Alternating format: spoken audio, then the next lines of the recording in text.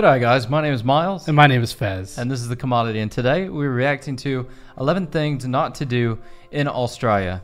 Must see before you go. Good job. This video was requested to us by Travin. Travin, thank you so much for the suggestion. We truly appreciate it. And I don't know if I've seen Travin's name before. I definitely have not. But if we have, thank you for these suggestions. We do truly appreciate it, guys. If you want a shout out like Travin just got and you want to watch a video that you suggest, then click the link in our Discord. I don't never know how to word that. If you want to see us react to a video that you want to see us react to, in the description there's a link to our Discord. Click on that link. It'll take you to said Discord, and you can feel like the video links. I feel like you know how to say it in your head, but there's just no way to iterate it and just say it correctly. So yeah, guys, I want to know what not to do in Australia. Australia. In Oz. Yeah. So guys, before we hop into this video, if you would go ahead and give us a thumbs up, we would truly appreciate it. It helps us get these videos out to more people, and that is one reason why we do this. Also, if you would go ahead and click that subscribe button and the bell notification icon, that way you guys can stay informed on our future videos. We do plan on our travels starting in a couple of months. We will be hitting multiple countries. I don't know in what time frame, but I do know our first trip is planned in a couple of months. So guys, Malaysia. If you want to go along with us on that trip, click the subscribe button. And we're trying to hit 100,000 before we hit the road. Yes. Also, if you want to help support I don't know the why channel, I got so like even, if you guys want us. So if you guys want to help support the channel even more, you can click the join button down below. So let's hop in and check this out. It's Leviosa, not Leviosa. Where did that come from? When we said something and I was like thinking, and I was like, oh no, because you know the iPhone trick now? No. Have you not seen the iPhone trick? Whatever the word is that he used to do with the wand to turn the light on, you can do that to your iPhone. It was, we'll worry about it after the video. Australia is many things. It's a continent that makes up the 6th largest country in the world and is home to some of the most dangerous creatures on the planet. And no, I'm not just talking about Australians. With a little over 8.5 million people visiting each year, tourism is a huge part of Australia's economy. Did you make the CD skip? There are a number of things to look out for when you're there, so let's get right into it. So gorgeous.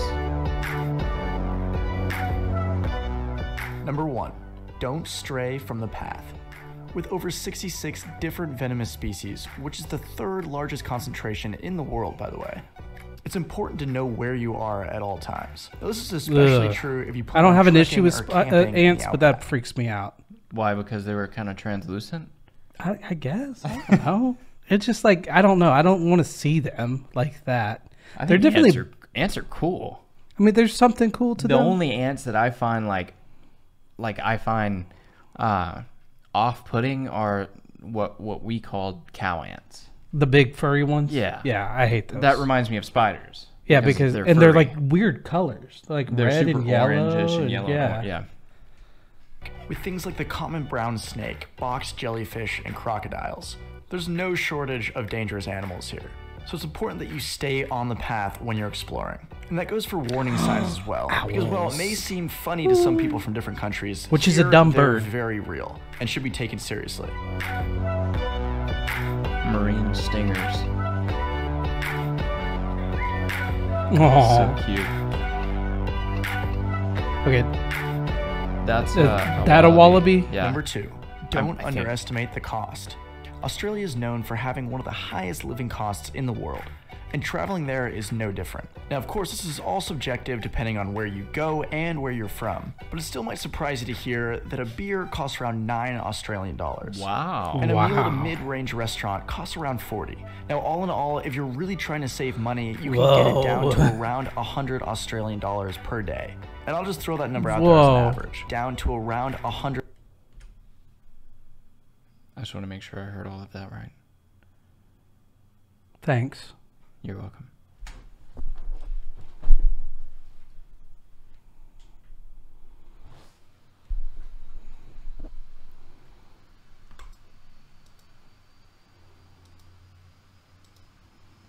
All right. So we'll wait.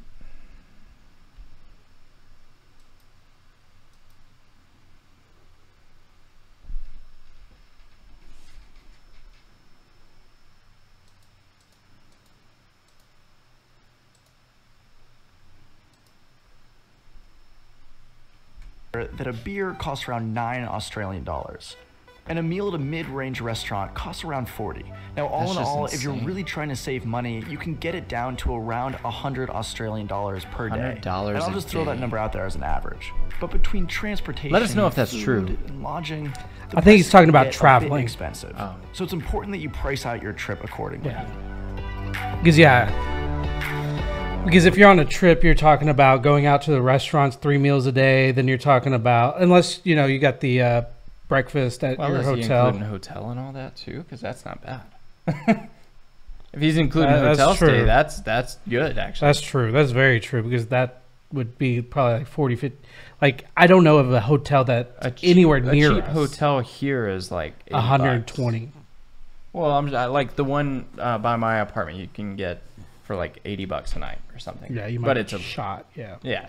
No, I don't live in a bad part of town. I used to live with you. I know.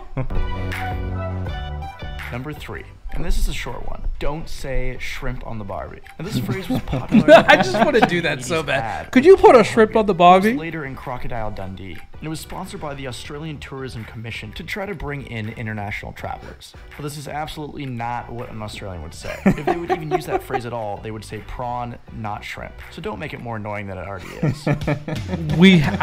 Whenever we travel, we have to do that on video. Yeah. Just go up to random people and be like, "Can you put another shrimp on the Barbie?" And See then how many people times we just can like get punched. in the face. Number 4, drinking in Australia. Now for this one, I'm mainly talking about major cities, specifically Sydney, so don't quote me on the rest of the country. But in Sydney, you can't get a beer after 1:30 in the morning because they have something normal. called a lockout law, which means That's no how it one is is here. allowed in or out of bars 2 o'clock past in the that U.S. point in in time. Texas. And their last call is at 3 in the morning. And of course, don't drink and try and drive because they have one of the lowest blood alcohol content levels, 0.05, before you can be Ours is what, Last but not 0.08? least, Yeah. Don't order Foster's beer. That's not an Australian thing. That's an American thing. Instead, try and order. I'm pretty sure it's made in Australia My though. Aussie friends will know why I'm laughing. Holsters, Well, I guess they'll let us know. in the Yeah, comments. let us know in the comments. Number 5. VB. Don't That's the one that we've learned underestimate about, its size. Australia is a country with about 25 million people, and because it's a continent, it's made up of almost 7.6 million square kilometers. And despite the fact that the majority of its population is clustered around the coast, Seems like it's in so urban far areas, from everything. it still means Yeah. that as a tourist, it's going to take a long time to get from place to place. So it's important to take a look at exactly how long it's going to take you to complete your itinerary. We get that. We live in the U.S.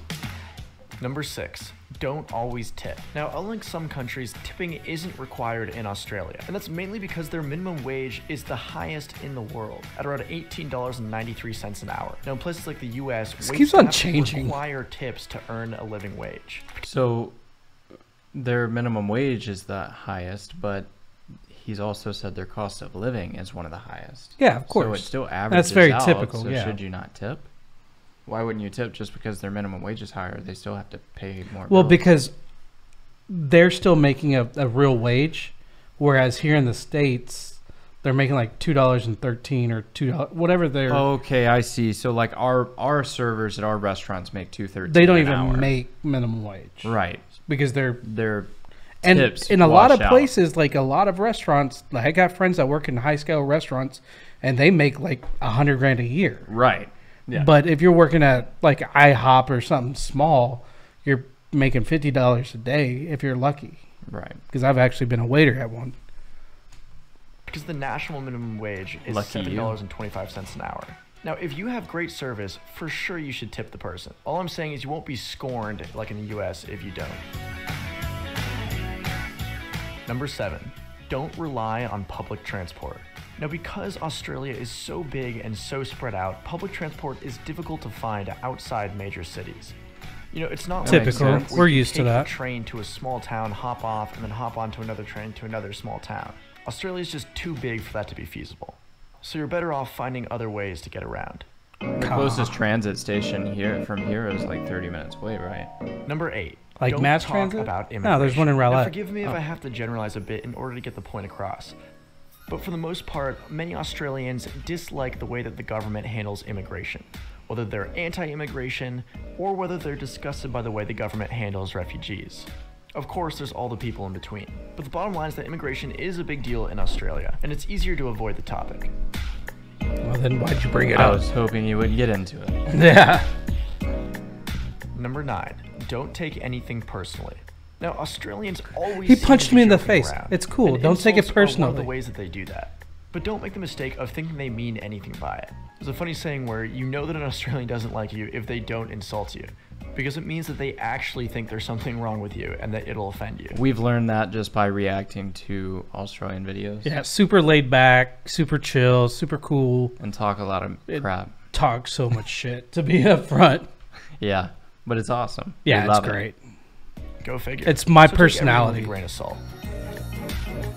Because a lot of it's just sarcasm. 100%. He works Number out. 10. Don't be afraid to say hello. Australians have a pretty well-deserved reputation for being laid back. And like I was talking about before with the kidding around, they're good at taking things in stride, which makes it easy as a tourist to Another make thing we've friends. learned. And talking to people is a must. Look at them booties. Was that too much?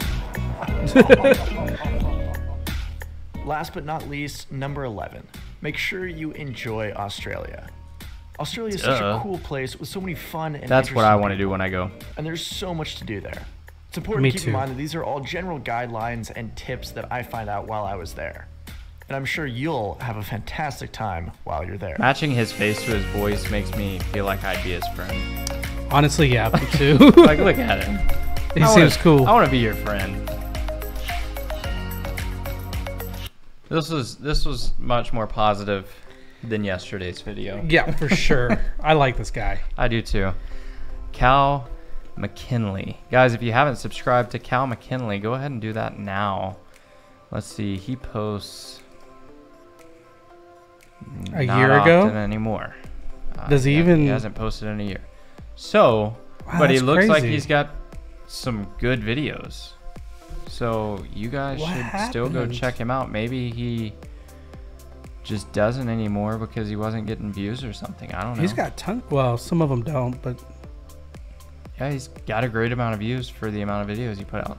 Guys, go subscribe to his channel if you liked his content. maybe we can get him back into filming again. Yeah, that would be cool. And if you liked our content, you know, touch that subscribe button with that clicky On our mouse video, your you know what I'm thumb. saying? or whatever you touch with. Yeah, you might have a nub. It's okay. Yeah.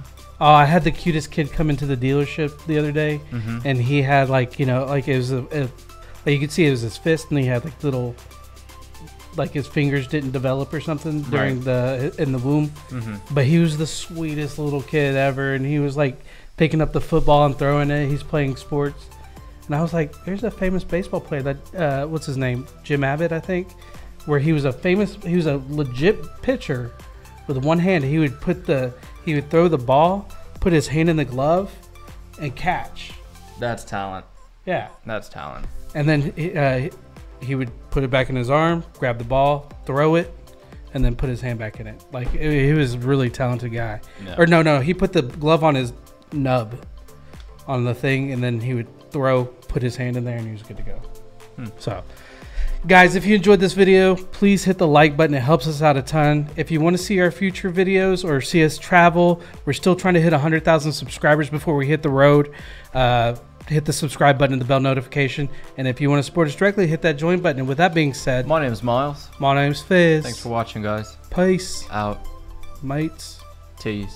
ease, bees, trees, Ayy. cows, mooses, monkeys, turkeys, and chickens, octopus, octopi, lots of pies in the house. I like them when they eat other little mouse. All right. we're done. Turkeys and gobblers. We've already got and an outro, chicken so we're gonna have to add this outro to that outro. Good night, guys. My name is Miles. My name's Face. I don't know why it came out like that. And my name's Faye. My name's Face. I just changed my name altogether.